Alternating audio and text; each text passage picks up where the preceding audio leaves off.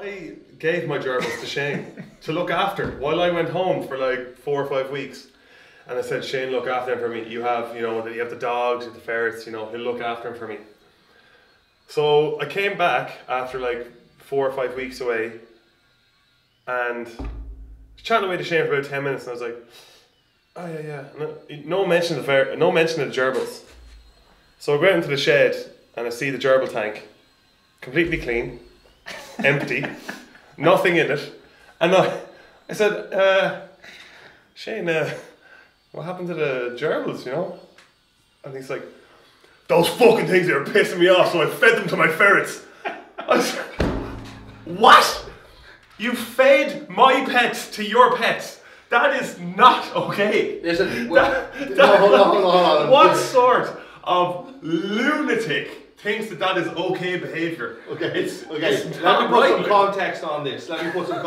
Because I feel you're bullshitting here slightly.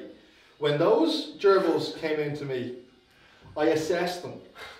And my assessment of them was that they just didn't have the backbone or the character required to survive in life. So, what I said was, I'll let them loose in the garage and I'll let them fend for themselves for 3 weeks until Copeland returns. And upon his return, they'll be given back to him as better, bigger, faster, stronger creatures. This is what you're dealing with. Yeah. The kind of buffoonery that goes through this guy's head. This is why, honest to God, like, who in their right mind?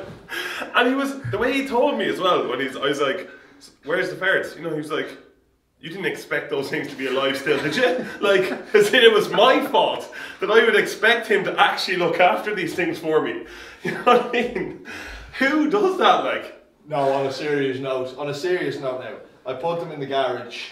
Yeah. On a serious note, I put them in the garage and I didn't know, but one of the ferrets had escaped. I thought he had ran off, like left, gone into the fields or whatever. He had gone into the garage and he was hiding in this. Remember that massive snooker table I had? Yeah. I put the ferrets in, or your gerbils in there, and I went in one day and the cage was just pulled to ribbons. There was just little bits of gerbil liver hanging off the cage and stuff like that. That's honestly, God, what happened.